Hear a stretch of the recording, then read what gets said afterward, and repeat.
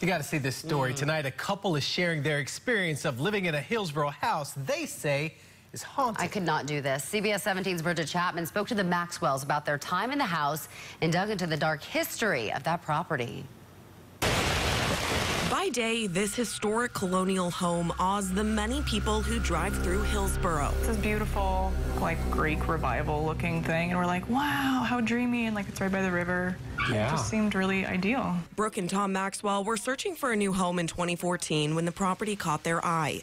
The walkthrough was anything but ordinary. And they had like grandparents in the dining room, like set up in like a makeshift bedroom, and so many children, and they were moving, and so it was like a lot of kids following us up and down the stairs. Very high energy. That's my room. Captivated by the low rent and quizzical vibe, they signed a lease. The Maxwells moved into the historic home known as Poplar Hill, which was once owned by Julian Carr. Julian Carr was a nasty piece of work. Carr was a tobacco and textile manufacturer and a white supremacist. He purchased the home with his wife Nanny in 1891. I don't think that there was any stopping whatever was going to happen from happening. It would take us hours to share all of the experiences the Maxwells had there.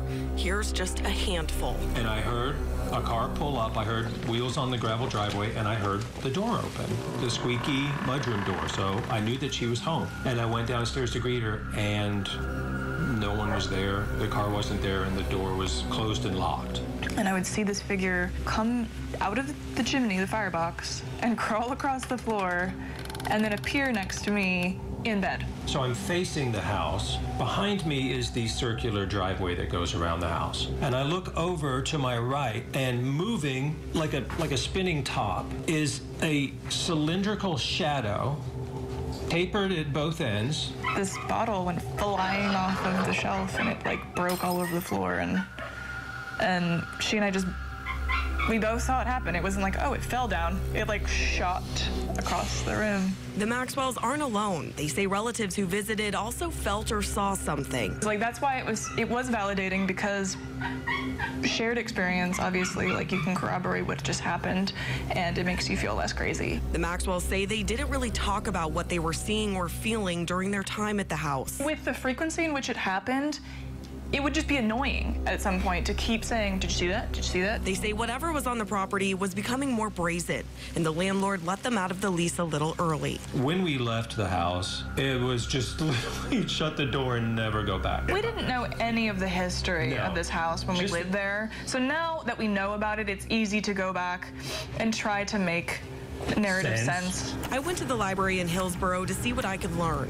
A man named James Hogg built the house in 1794. The Hogg family name later changed to Alves. Records show during the time the property was in that family, 12-year-old Mary Alves was shot and killed at the home by a family friend.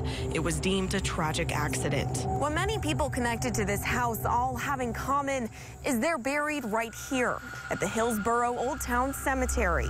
Records show it was moved to where it is now in 1980 by a man named James Freeland.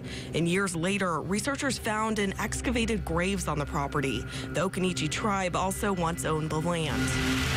Neighbors tell me only one other family has lived in the house since the Maxwells moved out. They were only there for half a year. The house is now empty. I think I would make it a museum. I think that if you could turn it into some sort of beneficial, some sort of like generator for money for a town like Hillsborough. Saying perhaps the acknowledgement of the history and its energetic signature would make the madness stop. There's a whole hidden history here that's not being told.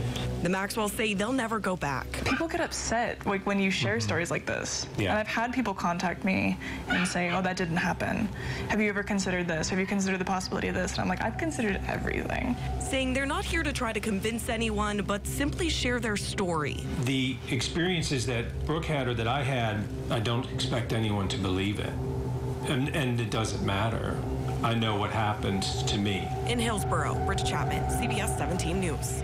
Okay, I totally believe them. I do too. I have no doubts that what happened to them is real. And if you don't believe him, the house is empty. Go check it out. Oh my goodness. Now the house is part of a haunted ghost tour within Hillsborough. So we went along on one of those tours. We'll have that story on our website, CBS17.com. Now, we did reach out to the current owners of the house, but they did not get back with us. They're probably upset with us. Now I feel kind of bad. But, you know, that's the history of the house.